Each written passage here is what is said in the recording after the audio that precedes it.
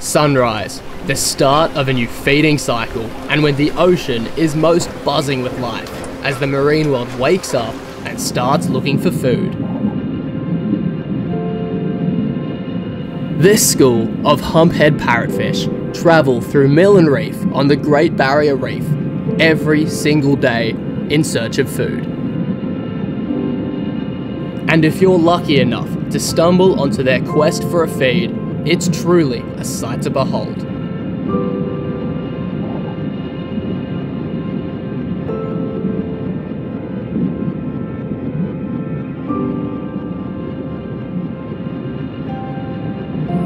These fish are equipped with teeth powerful enough to chew through rock.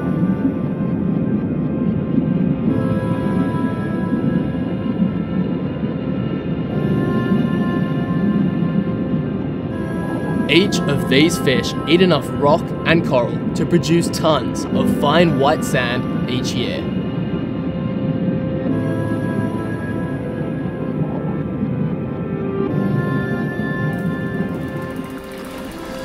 And it's this fish poo that eventually forms majority of the sand cays and tropical beaches that line our reef.